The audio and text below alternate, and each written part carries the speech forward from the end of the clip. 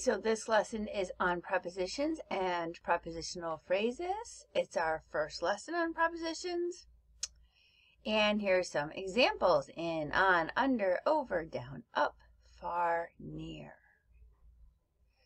So a preposition is a word that relates a noun or pronoun to some other word in the sentence. So for example, the paint on the canvas will dry very slowly.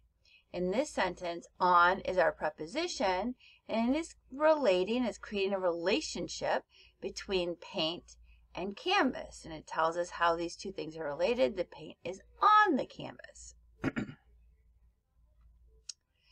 These are some common prepositions: about, above, across, after, against, along, among, around, at, before, behind, below, beneath, beside, between, beyond, by, down, during, for, from, in, inside, into, like, near, of, off, on, onto, out, outside, over, since, through, throughout, to, toward, under, until, up, upon, with, within, and without.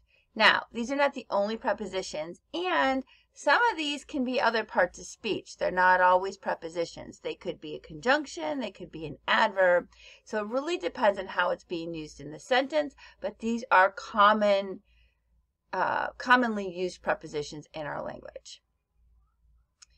So to help you recognize prepositions, we have the preposition song. And this song, if you memorize it to Yankee Doodle, you can kind of sing it to yourself, jot them down, or just kind of run through the list in your head to identify prepositions. So, about, above, across, after, along, among, around, at, before, beside, between, against, within, without, beneath, through, during, under, in, into, over, of, off, to, toward, up, on, near, for, from, except, by, with, behind, below, down. So, sorry, I am not a good singer, but if you memorize the song and you learn it as a song, that is one way you can help yourself memorize prepositions. Some prepositions are compound prepositions. A compound preposition consists of more than one word. So sort of like a verb phrase, right? So you have a preposition that's made up of more than one word.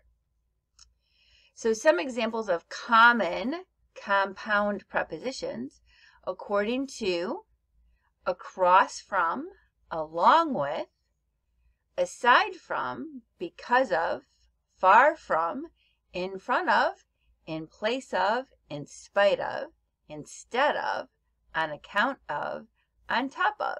So you can see in many of these cases, they're made up of words that might be prepositions on their own. We're just kind of putting them together, and we have a compound preposition.